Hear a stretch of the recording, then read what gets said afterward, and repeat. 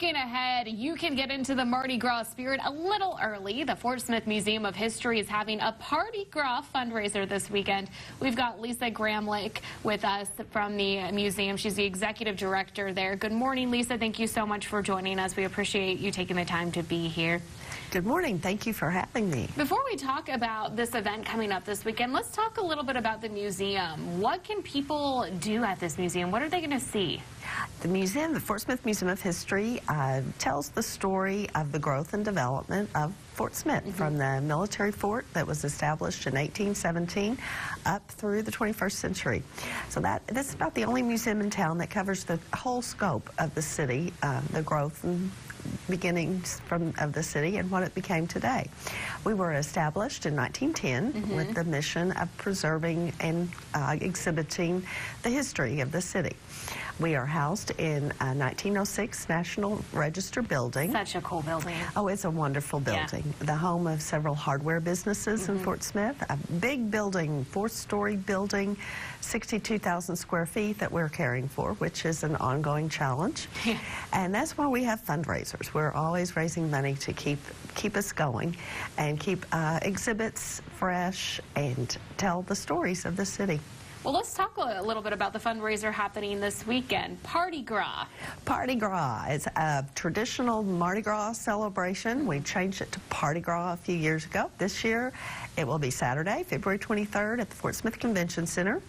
$125 per person will include cocktails, an excellent Cajun dinner, auctions, all kinds of fun auction items, and dancing to the music of Memphis Soul from Dallas. Excellent band. We're really looking forward to a fun party this year. So much fun. You mentioned the auction. I know that there are a lot of items, and there's some pretty neat ones. Kind of walk us through some of the, maybe your favorite items part of this year's auction.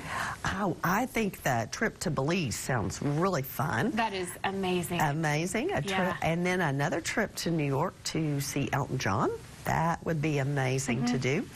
Our traditional Oktoberfest party, which has been part of Pardi Gras for a long time.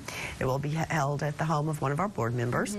Another fun party is the craft beer and barbecue party. That'd be fun too. Yes, it's a great summer party.